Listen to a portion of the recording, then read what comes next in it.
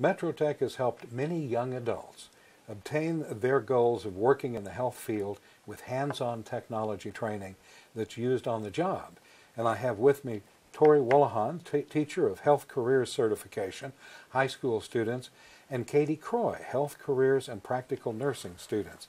And we've got a lot to cover because this whole field of healthcare, as we were saying a minute ago, is there a large demand for CNAs and LPNs? It's an enormous need. Let's talk about the programs. Okay, so our program is structured. We have all schools in Oklahoma City Public Schools. We have Crooked Oak, Aztec Charter School, Santa Fe South. We have many different schools that are in our district. And the students choose to come to us for half their class time. And so they come from their home schools, and during the first year of our program, we actually teach them health career exploration. So there's a lot of tours, a lot of guest speakers. We teach them some hands-on skills, like introductory skills as far as taking vital signs. They become certified in CPR through American Heart Association. And then the following year, the second year, they can come back and they can focus more on some of our nursing programs. And so we have a couple different career paths that they can choose. The first one would be AUA and nurse aid, and then they can also do the new PN Select program that we just started this year, and they can actually start taking curriculum as a high school student to go into the PN program, the LPN program. They would finish that program one semester after graduating from high school. So what you have here are a couple of paths that the students can take, but what I thought was interesting, you mentioned an exploratory time. Why is that important? You know, I think that a lot of kids, I know when I was, 16, 17 years old, I just wanted to be a nurse, but I didn't know what all it entailed. And I did actually become a registered nurse, and it was a really eye-opening experience for me because there's a lot of challenges in just learning to work with the patients and touch the patients. And so I think getting exposed to that when you're 16 and 17 years old makes a huge difference. And I always tell my students, when you come in, and a lot of them want to be nurses, and some of them when they leave, they change their mind. But I think it's important to look at all the different health occupations that are out there because there are so many different careers that they don't even know exist. And so what we try to do during that first year is really expose them to the many different careers that are out there so they can make the most informed decision before they go on to college and waste time or money in a career that they're not meant for. So as a high school student, they can get into this process. Yeah, and it's really fantastic. We try to get lots of guest speakers to come into our classrooms, speech therapists and occupational therapists and physical therapists, and then we take them out into some of the big facilities just to get them exposure and to get them a feel for what that particular occupation is like. And so then if they're interested, then they can come back that second year and they can choose nurse aid, or they can choose well, really what we do is we do nurse aid first and then AUA, which is Advanced Unlicensed Assistant, or they can choose the PN Select program. But you start the networking process early. Right. So that the folks they might end up working with get to know them and they can learn in that whole process. Absolutely. A lot of our students, even when they go out, especially in the AUA program, a lot of our students that are working in the hospitals, they'll already have jobs before they finish the program because they've done so well and the staff has gotten to know them. So it's a really great thing for everybody. Katie, you have gone through this, and tell us a little about your experience. Well, I was a student at Southeast High School, and I'd heard about MetroTech's program for the nurse aid. And health careers pathway. It sparked my interest with that because my dad had been ill majority of my life, and I've always wanted to do something with the nursing. And so that's when I began at MetroTech. Miss Wolohon was my teacher with the nurse aid, and I did really well and exceeded really well with that program. So, yeah.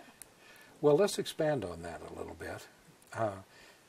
What about the technologically advanced equipment and environment that you had to work with? Tell me a little about how that was helpful to you. Yes, it was great being able to deal with the mannequins and then also to begin to do clinicals, getting more experience with all of the technology and going out and doing clinicals and so forth has prepared me to where I am now because I'm taking the practical nursing program back here at MetroTech. So you're in the process now, Uh-huh. just going up to that higher level. Yes. Uh-huh. So are you employed now, or just as a student? I'm working part-time right now. I'm working in the medical field. I did nursing assisting for some time after I had graduated. I had obtained my nursing assistance by the time I was age of 16. And then after that, I proceeded on my next year at Metro Tech, did physical therapy aid, and then processed from there. And here I am back for the practical nursing, and still continue to do that. So what do you see in your future? What are your goals? Well, I see myself as becoming a registered nurse, advancing my career pathway to hopefully becoming a nurse practitioner someday. But Metro Tech has helped me succeed with going in the correct pathway with that. Step at a time. Yeah, yeah. Let's talk about some of the more technologically advanced mannequins, for example. For our audience, what does that mean? So in our building, we actually have two separate labs. We have what we call a skills lab and then a simulation lab. And when Katie was in our program, we didn't have the simulation lab, but the simulation lab is equipped with, I think, 5 beds, and each bed holds a simulator mannequin. And those mannequins can, we can measure their blood pressure, their pulse, we can listen to their breathing, we can make them talk, they can make noises, and then we have a couple of different simulators that are more advanced, and so we can actually talk through the mannequins, they can have a voice, they can actually be a patient. And so the PN students spend a lot of time in there doing actual scenarios on the simulators. And then for high school students, we're kind of limited. We do some simulations. We definitely do some CPR simulations. We do vital signs. But we spend most of our time in the skills lab. And the skills lab is, in both labs are set up just like a hospital setting with hospital beds. And in the skills lab, we just don't have the simulator mannequins. We have the beds where we actually practice the nurse aid skills. So we have a lot of technology with those two labs. And one of the things that we do each year, we've done this for several years, we have a day in January. It's called Metro Care Hospital Day. And that's an opportunity for us to use both of those labs. And we actually, the whole building turns into a mock hospital. And so all of our programs within that building, they participate in. We have a mass casualty event. We've had different events. Last year, it was a bus crash. And this year, it's going to be a tornado devastation, and so we'll have actual patients that come in, they have different scenarios of different injuries, and then all the students will actually have different roles that they have to play in order to respond to the casualties and to the incident that's happening. And I imagine from time to time there's networking with employers to get a feel for what they're expecting, for what they're needing from the students after they're finished. Absolutely.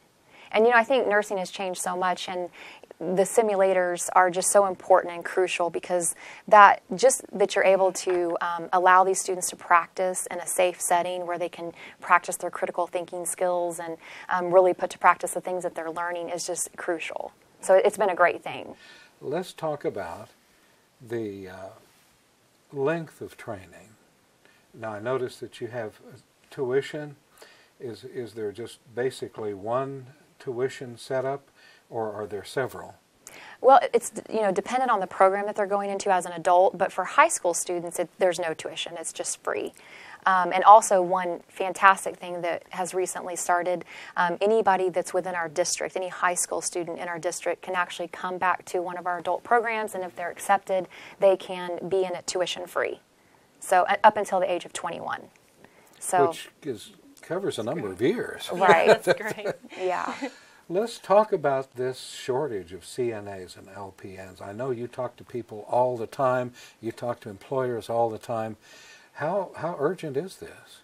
I think it's very urgent. I think that, we typically think, especially of our elderly population, that needs so much care. But what's really concerning is we have such a large number of individuals with disabilities and developmental disorders. And so, I think it's just crucial. There's a big need for people to be able to work in the home setting, so home health aides, that's just a 2-day certification that you can add on to your nurse aide certificate.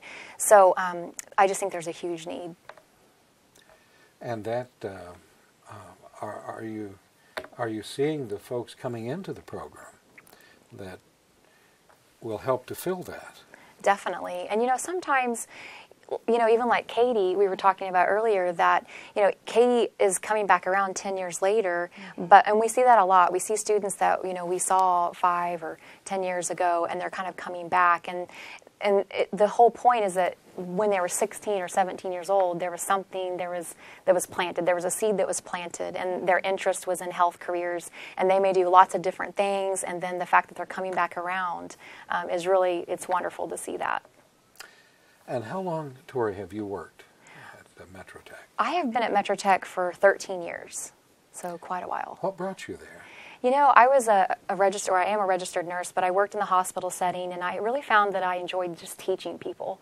And so I thought, well, maybe I'll look for a job in education. And so I found the job for Metro Tech, and I didn't quite know what I was getting myself into with teaching high school students, but I love it. I just absolutely love the opportunity to get to help young people explore and determine, what they want to do next. And so it's been a very rewarding job for me. I never dread going to work. I love it. So. And it sounds like the infrastructure, the technology there, and I imagine that continues to change and improve as technology changes. Absolutely. Yeah. And there are probably other things on the horizon that are there things you'll be adding, new equipment. Yeah, we're constantly, each year, we look to see what new equipment that we need, because we know that the students that we're teaching now, they are so technologically advanced, and so we definitely have to keep up with that. And we want to make sure that they're trained on the equipment that they would be using in the facilities. And we do have advisory boards, so twice a year we meet with people that work in our industry, and we get feedback from them and ask them, what are the types of equipment that you want our students to be exposed to and to be trained on. So that's how we keep current with what we're using. That advisory committee is absolutely essential, isn't it? It is. You've got to see through their eyes where the needs are. Right. Let's talk about another way of looking at things. Technology now, internet, is part of this training available over the internet? We do have, I know in the high school program, we do use, I always refer to it as an online textbook, but instead of just your traditional hardback textbook, we do a lot of our learning where it's interactive and not just reading. And then, of course, there are other things that we do. We have, at Metro Tech, we have an e-learn system, so we can put all of our courses on e-learn. So we use a lot of that technology. Yes, I was just wondering if the students always have to be parked behind a desk. No. And I know with the PN program, you could probably speak more of what they use there. But yes. Yeah, and kind of to relate back to everything, we had the mannequins, and now we have the simulators, which the simulator mannequins, and I greatly appreciate that. I learn a lot from that. That's more of the technological advanced things that we have gotten. We do also use the e-learn as well, but we mainly utilize like the sim labs more than anything. Well, describe the e-learn. What is the e-learn? The e-learn is basically the online program where it will show us, we have videos on there where we can learn whatever module we're going over at the time. We have also our assignments on there, our readings, and so forth that we need to look at to be successful in the program. And isn't that amazing to have those videos that further impress and educate? This has been delightful. I can't believe we've already gone through our time. But Tori Wolohon, teacher of health career certification, and Katie Cory, student, I thank both of you for being here, and we're going to learn more about this as time goes along. Thanks for having us. Thank you.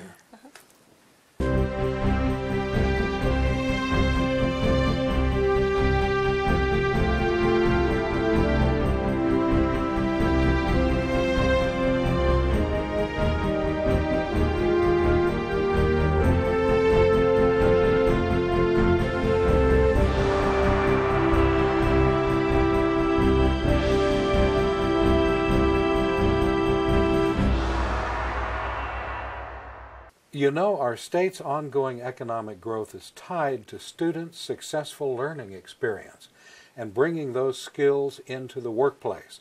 That kind of success builds Oklahoma.